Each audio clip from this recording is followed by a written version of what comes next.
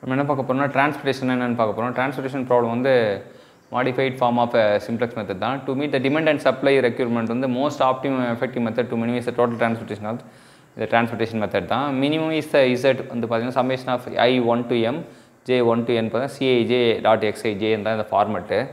Cij அப்படின்னா என்னன்னா Cij is cost of the transportation from one unit from the ith source to the jth destination. So ஒரு source இருக்குது, ஒரு destination இருக்குது, அந்த சோர்ஸ் வந்து டெஸ்டினேஷன் அதுக்கான காஸ்ட் தான் அது. இது xijனா அந்த quantity to be transported from the ith source to the jth. குவான்டிட்டியும் காஸ்ட்டும் சொல்லிடுறாங்க. ith சோர்ஸ் வந்து jth டெஸ்டினேஷனுக்கு போகும்போது எவ்வளோ வருது அப்படின்றத இது பண்ணுறாங்க. ஸோ அதுக்கேற்ற மாதிரி இந்த ப்ராப்ளம் சால்வ் பண்ணப்படும்.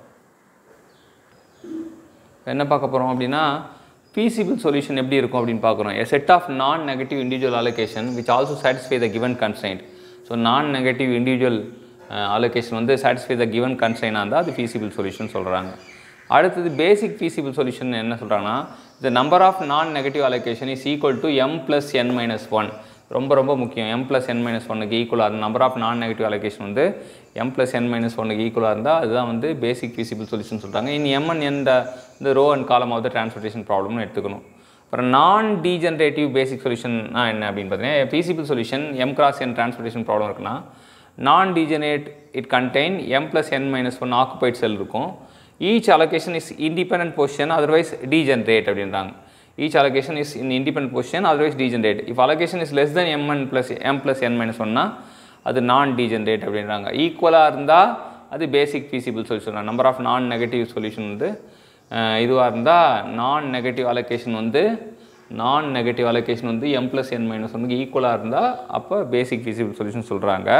இது இந்த நான் டீஜெனரேட் பேசிக் ஃபீசிபிள் சொல்யூஷன்னா நான் டீஜெனரேட் வந்து if it contain occupied sell m plus n minus 1 occupied செல் இருக்குது அப்படின்றாங்க.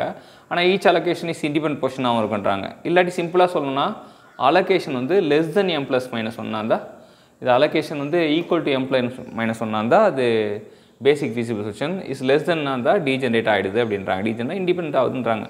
ஆப்டிமம் சொல்யூஷனாக it minimise the total transportation cost அப்படின்றது தெரிஞ்சுக்கலாம். நம்ம என்ன பார்க்க போகிறோம்னா இனிஷியல் பேசிக் ஃபீசிபிள் சொல்யூஷன் டிரான்ஸ்போர்ட்டேஷன் ப்ராப்ளத்தில் கண்டுபிடிக்கிறதுக்கு என்னென்ன மெத்தட்லாம் யூஸ் பண்ணுறாங்க அப்படின்னு பார்த்தீங்கன்னா லீஸ்ட் காஸ்ட் மெத்தட், அது மேட்ரிக்ஸ் மினிமம் மெத்தட் அப்படின்ற ஒரு மெத்தட் இருக்குது. அப்புறம் நார்த் வெஸ்ட் கார்னர் ரூல் இருக்குது. அப்புறம் ஓகல்ஸ் அப்ராக்சிமேஷன் மெத்தட் அப்படின்னு இருக்குது. இது மூணுத்தில் வந்து ஓகல்ஸ் அப்ராக்சிமேஷன் மெத்தடில் கொஞ்சம் ஓரளவுக்கு பெஸ்ட் சொல்யூஷன் கிடைக்கும்.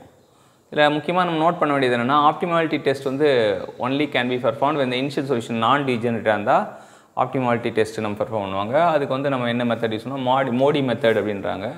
மோடி மெத்தட் அப்படின்னா மாடிஃபைட் டிஸ்ட்ரிபியூஷன் மெத்தட் அப்படின்னு அர்த்தம். மாடிஃபைடு டிஸ்ட்ரிபியூஷன் அப்படின்னு மாடிஃபைட் டிஸ்ட்ரிபியூஷன் மெத்தட் தான் அதுக்கு யூஸ் பண்ணுறாங்க அப்படின்றது தெரிஞ்சுக்கணும். மாடிஃபைட் டிஸ்ட்ரிபியூஷன் மெத்தட் அப்படின்றது தெரிஞ்சுக்கலாம்.